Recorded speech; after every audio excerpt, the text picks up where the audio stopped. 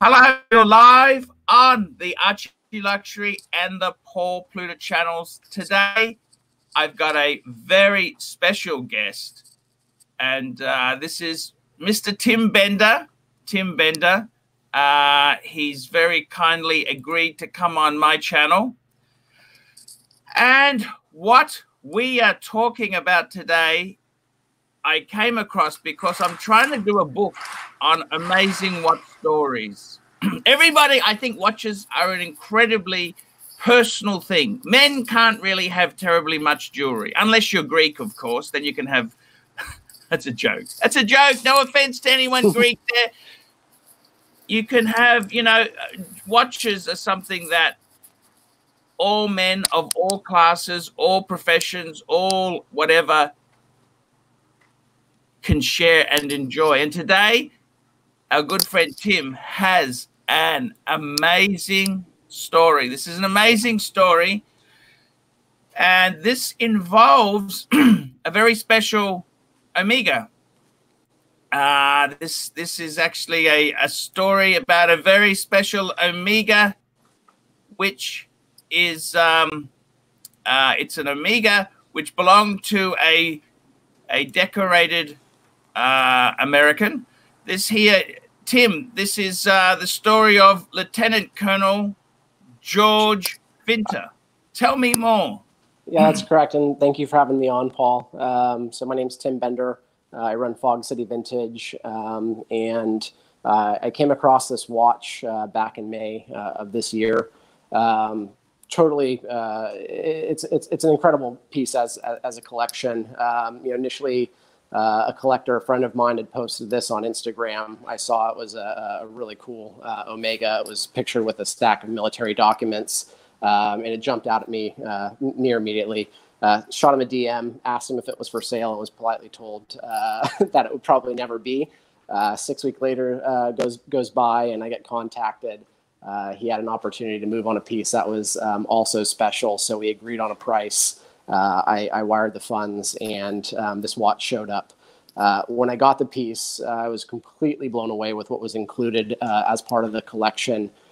So first and foremost, the watch is in outstanding condition, and the reason for that I'll kind of jump into a bit later. But you know, upon opening this package, it had hand-signed letters of condolence from President Richard Nixon, General Westmoreland, Creighton Abrams, senators. The report of his casualty when this gentleman's plane went down in Vietnam while doing a reconnaissance mission, passports, every bit of paperwork associated with his military career for the most part was included. And how that all came to be is, so this gentleman was killed in action in Vietnam in February of 1970. Upon his death, all of his personal effects were sent back to his family in Maryland. And really forgotten about for the better part of 50 years. So he had two daughters. Both had passed pretty early on, never married, never had children. The entire estate was left to a neighbor of his youngest daughter, Michaela, and the entire estate was put up for auction as she you know, acquired substantial medical bills towards the end of her life. A collector had the you know, the foresight. He was interested in the watch. Saw that there was another lot that was part of this local estate sale, and the other lot had some military documents. He was hoping to find pictures of the gentleman wearing the watch. Ended up, you know, getting the package, and then went on to sell it to the collector that I ultimately purchased it from. But it's truly a national treasure, and I think to your point, Paul, I mean, it's so much more than a watch. This watch was likely purchased while this gentleman was on R&R. The extracts from Omega detail a delivery date to Hong Kong in May of 1969. So this watch would have been no more than, you know, 6 or 7 months old at the time of his death, and we know that he had two watches, and this one definitely returned back to him. Back with him to Vietnam. The first was an Angelus chronograph with a broken band, so this watch was likely purchased as a replacement and could very well have been on his wrist when his plane went down. Yes. So, you know, upon getting this package, again, completely blown away with everything that was included. And I just became absolutely fascinated with the story, trying to put together the pieces of how this collection even came to be. You know, why no other family members had this in their possession. It was just such an important piece of Americana. And through my research, I tracked down the attorney that handled the estate. By the time she got involved, again, the daughter of Lieutenant Colonel Finter had gotten really sick. By the time the attorney got involved, she was really acting on her behalf. She had no idea why I was calling all these years later. I was trying to get as much details about this as possible. Was able to uncover, where some other important lots went, including his burial flag and medals. Unfortunately, I haven't been able to reacquire those for the collection. But most importantly, I wanted to find if there was anyone that would have interest in receiving copies of these documents back, given their importance. And through that, I found that he had one last surviving nephew. And he was completely blown away when I reached out to him. He was a young boy when his uncle died. He knew his uncle was doing something special in the military, and was completely floored when he learned and ultimately had a lot of his unanswered questions answered. So then taking a step back and looking at this gentleman's military career, clearly he was someone of importance.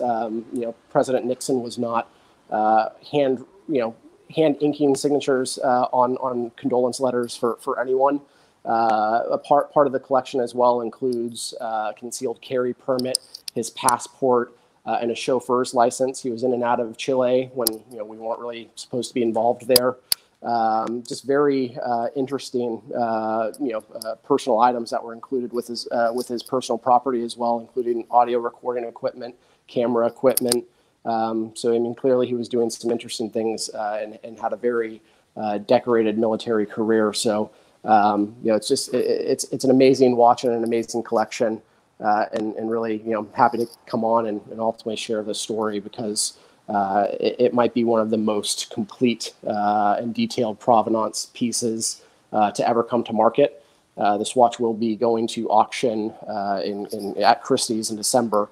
As part of their important watches, and it's featured as an American Icons, which is a smaller subset of some of the watches that they'll be auctioning off. And it's side by side property that was owned by President George Bush and Ernest Hemingway. So it's a great honor, and happy to take the show wherever you feels best, Paul.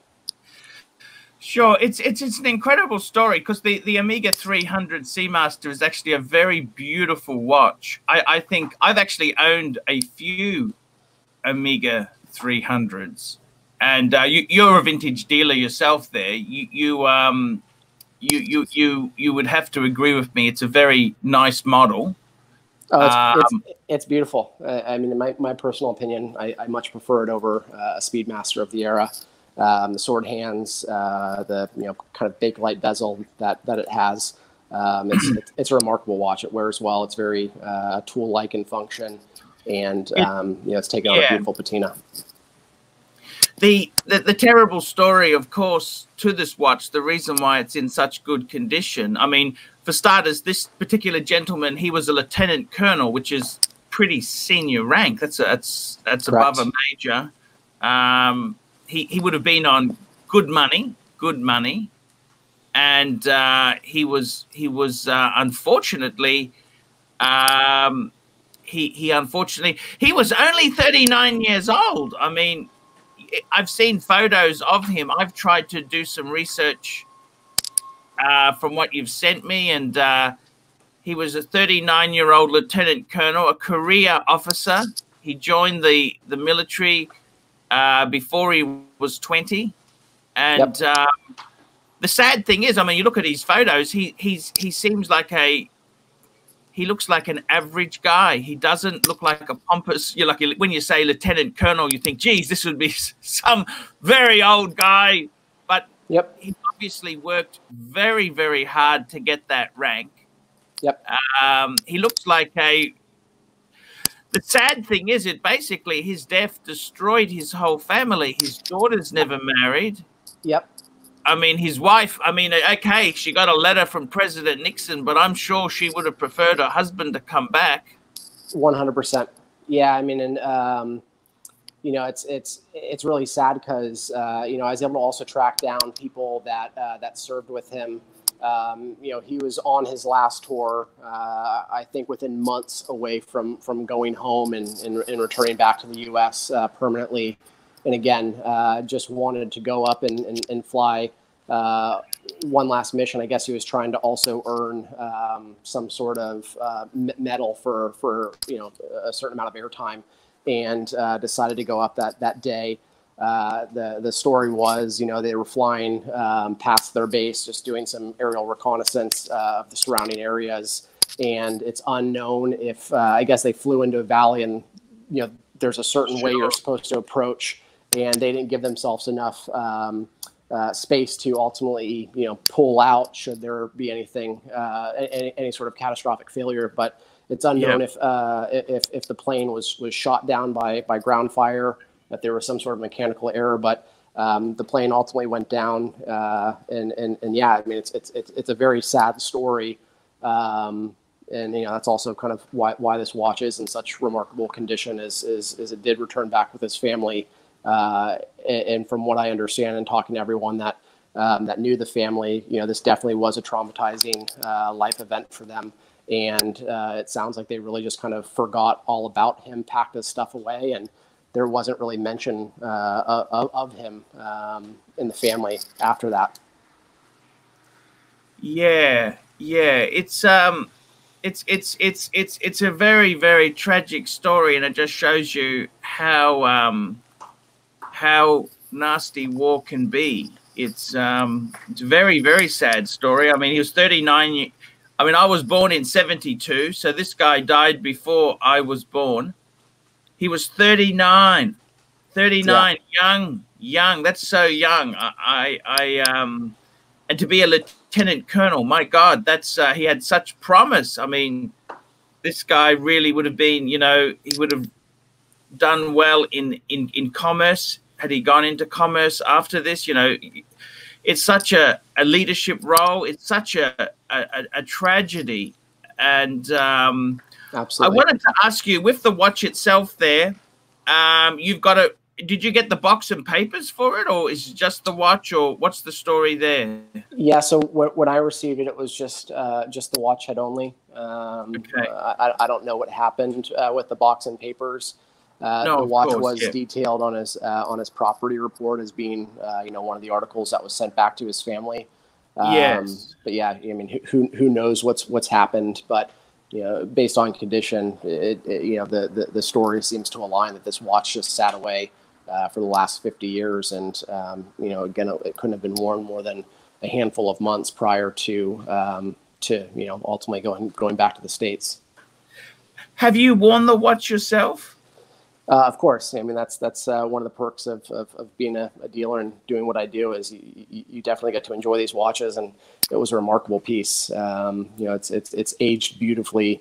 The watch alone, I mean, you know, finding a comparable example is going to be very hard. So I mean, it's absolutely in pristine condition. I loved the piece while it was in my custody. But yeah, I mean, it's a remarkable piece of history, a remarkable watch. The watch alone is something special, and then you kind of put together the whole package. That's included NATO, with the collection. It was on a NATO when you got it? It was not. No, I've added that NATO back.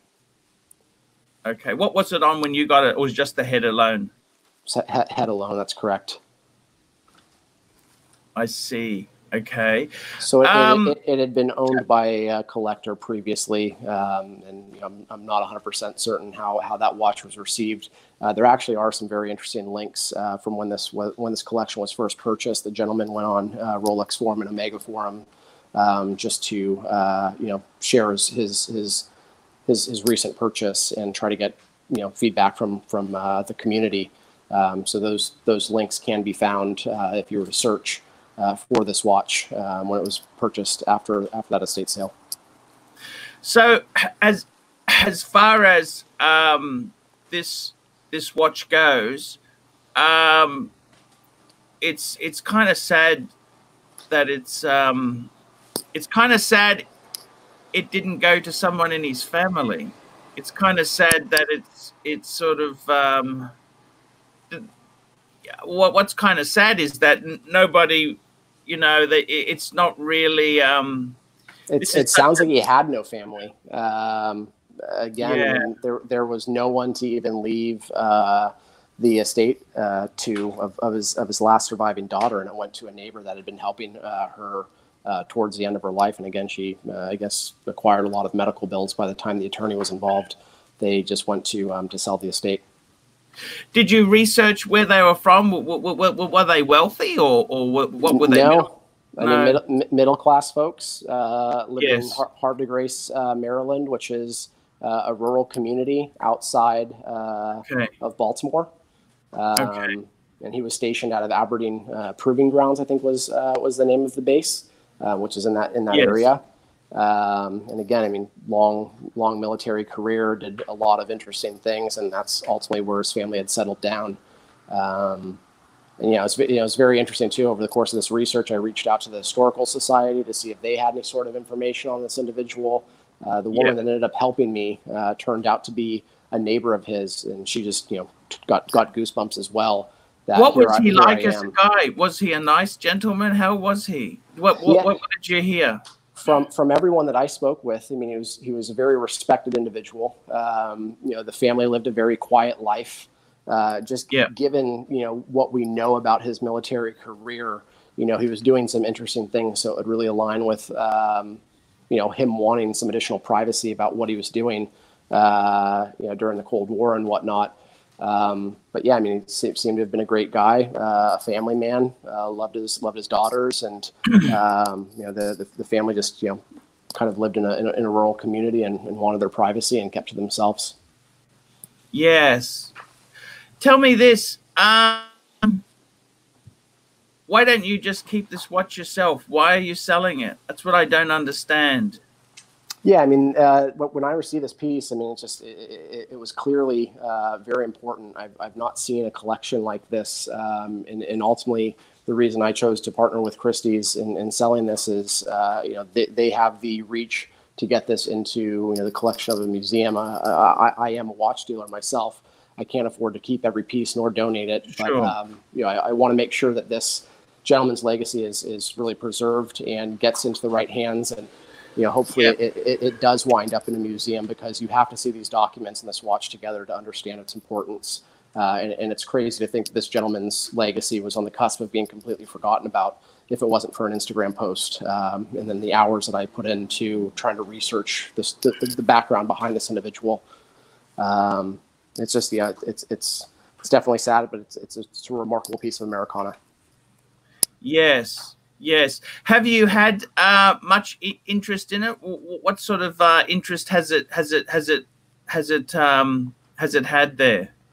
We've been getting a tremendous amount of interest. Again, this is one of the most detailed, provenance type pieces to ever come to market. The watch alone is in fantastic condition. But the collection as a whole is really something special. It goes far beyond just a watch, far beyond, it's a time capsule. This represents everything about this individual's life, and is a remarkable piece of Americana. So tell me, did you get the watch serviced, or what sort of restoration work have you done on it? So it looks like there was no restoration work that was done.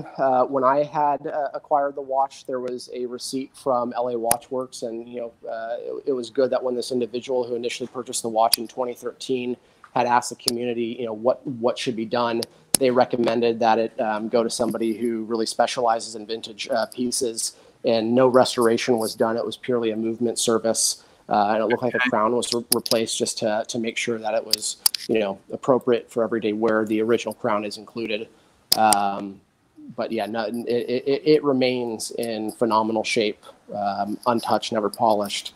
And the patina that the watch has taken on is absolutely gorgeous. But yeah, I mean, luckily it had not been, restored by somebody who wasn't, aware of how to properly care for something like that. What's the Christie's estimate on this watch here? It's 12 to 18,000 is what they've opened up the that's the initial estimate that I think we're going to market with. Okay, that's not much, really.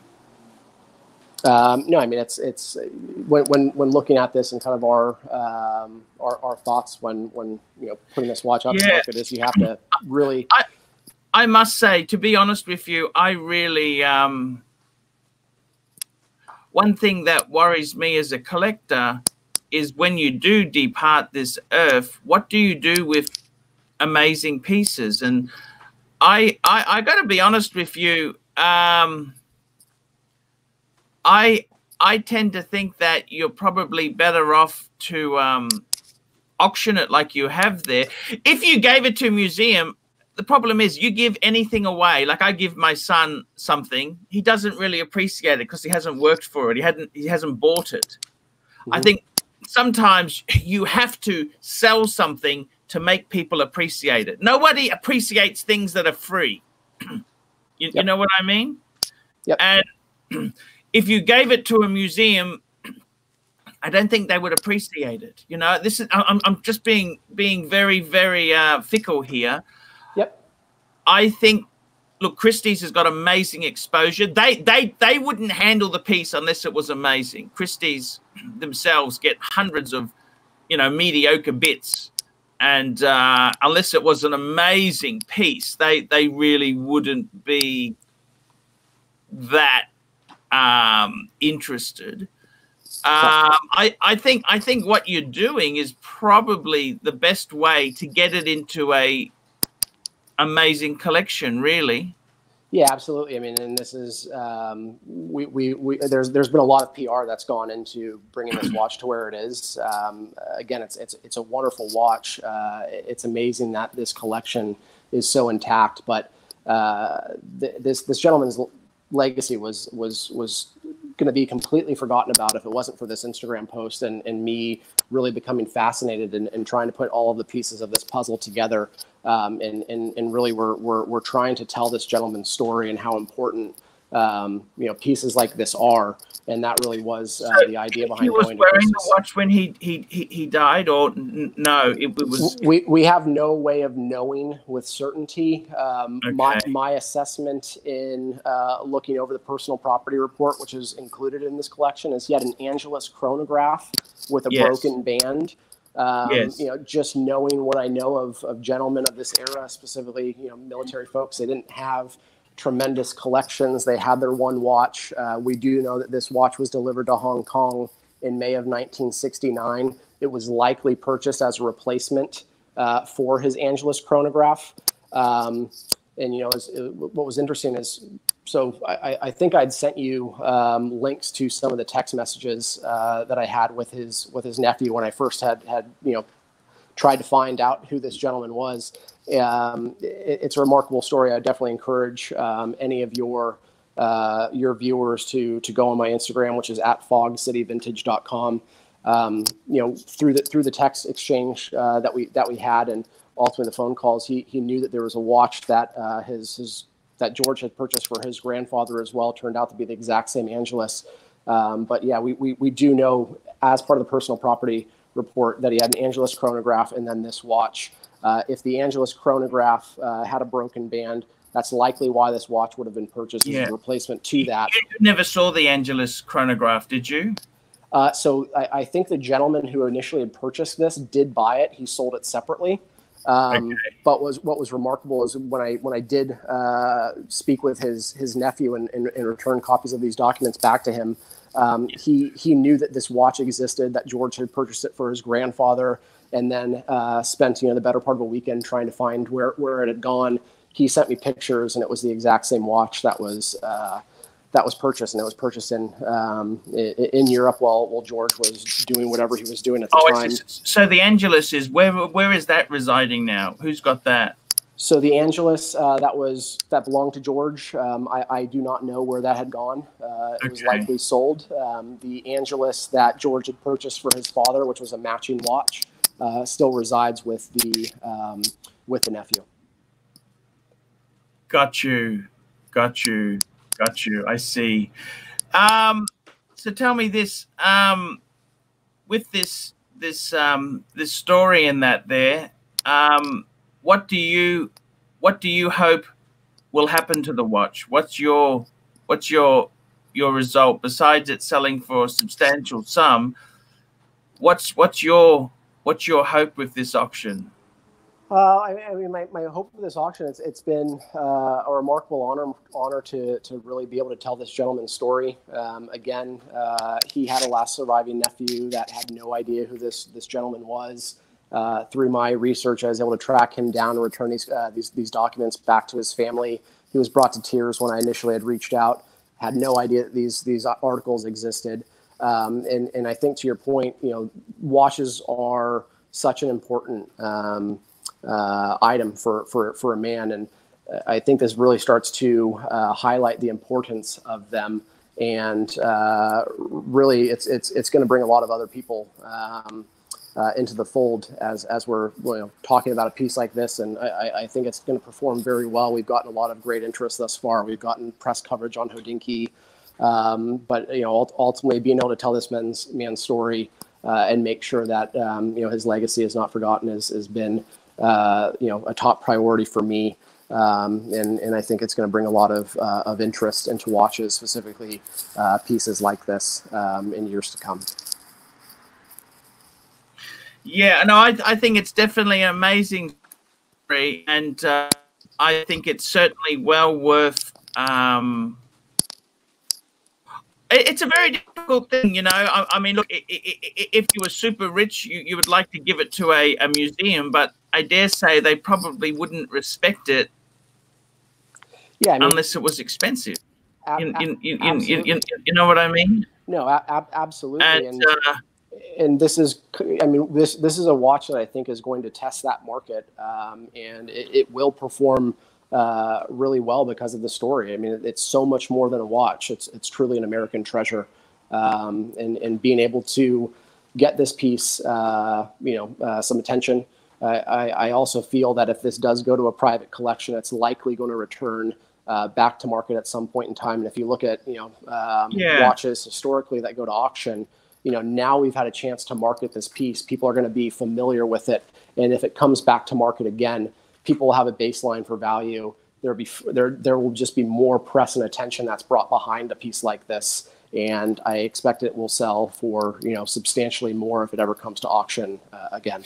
Yeah. No, look, I think it's an amazing piece, a very tragic story because he was in his prime. I mean, a lieutenant colonel. I mean, 1970 lieutenant colonel. The next 20 years would have been his oyster. The world would have been his oyster, really. He absolutely. He would have. I can't see him just. He would have achieved so much, and I kind of. It's very sad that his daughters didn't marry. Just a very, very tragic. Just shows you how nasty war can be, and. Absolutely. It's a very much a tragedy there. Look, I want to say thanks for sharing that story with us, and I wish you well. I mean, I was a little bit. I got to be honest with you. When I first heard the story, I was a little bit. I thought, oh, why are you selling it? This is a bit nasty. But then I thought to myself, how would if you had something that's amazing, how would you get that into a museum? If you give it to somebody, or I mean it's very hard to do that in this world we live in, but I don't think they'd respect it unless it sells for big money. They don't place any value on it. I mean, I think this is an amazing piece, and I would like to say to Lieutenant Colonel Finter, that George Finter, that hey man, we love your piece, we love your style. We hope you're looking down saying, yeah, that was my watch. I hope he's in a happy place. I hope he's in a retired battlefield up there looking down saying, hey, that's nice to know that they cherish my piece. I hope he can see the affection that, and I think that's something that should be conveyed, Tim. Yes. Even though you are selling it, you do love this piece. You see yourself as a custodian. It's not just the money. The money, not at all. Money can get very grubby, and I think this must be said here. You are a proud American. Absolutely. And I mean, the Vietnam War was very controversial, but this was a he made the ultimate sacrifice. Exactly. And to your point, this watch could have been completely forgotten about if it was purely donated to a museum. It might have been stored away in some sort of file cabinet. And probably pinched. Probably pinched. That's what happens to a lot of museum stuff. You know, I'm really against donating anything to museums because they have such slippage. I've got to tell you, I think what you're doing is the best way to get this item. It's recognition and remember this gentleman's legacy.